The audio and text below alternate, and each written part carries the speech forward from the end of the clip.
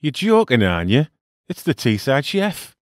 Today I will show you how to take this humble lemon and use it to make this sumptuous, thick and richly flavoured British Black Treacle. Now, I don't actually think lemons are humble. I find them to be quite arrogant, especially the organic ones, which you must use for this recipe.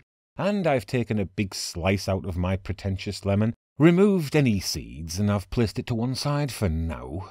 I can then subsequently pour 100 grams of sugar into a large heavy-bottomed pan on a medium heat and add 50 millilitres of cold water, before swirling around a little to combine the two before allowing to cook untouched, and as the sugar-water mix cooks, it will transition through numerous coloured stages going from clear to a light golden colour, and then it will turn a dark amber. And be watchful because, as you can see with my pan, one area appears to be getting darker than the rest, so if that happens to you, just swirl the pan around again to equalise the heat and achieve an even cooking temperature throughout, and after a good while, depending on how hot your temperature is, the syrup will begin to darken significantly. We don't want it to be black, more a very dark tan, which you can see here, and it shouldn't smell burnt, but it should have a dark licorice-like scent, and at this point we can carefully tip in 500 grams more sugar. I've knocked the heat down to low now, just to give me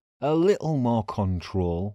And I'll go in next very carefully again with 500 millilitres of boiling water straight from the kettle. Now your pan may protest a little here, but will eventually cool its jets, allowing you to very slowly stir in your added sugar. You know, you might notice some sticky hard bits on the side of the pan or throughout, but don't worry about them for now, because the addition of our narcissistic lemon slice will prevent crystallization, and as I put the heat to medium again and stir very slowly and carefully, the hard bits in there will eventually dissolve.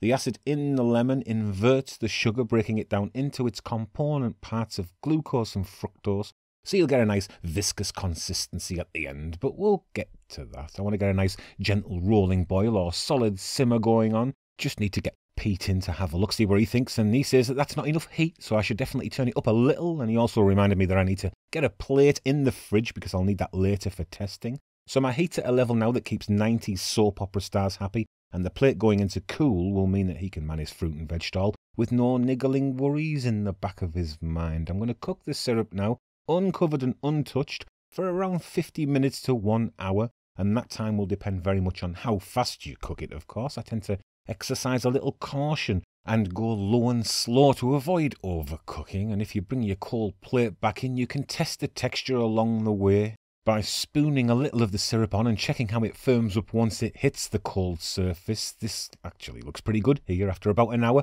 but I had already checked it along the way and it wasn't as thick as this, so I kept on with the cooking process. And conversely, if you find it's too hard, add a little more boiling water to the syrup until you have your preferred consistency, which should be nice and thick and drizzly and luscious. And now that it's done, we can jar it up. Now, you're going to have to pasteurize your jar and the lid by pouring boiling water into both, covering the lid and filling the jar all the way to the top with that boiling water, which brings me to my banal question of the week. Becoming a regular thing, this. All the top YouTubers do it, don't they? This week, do you like water?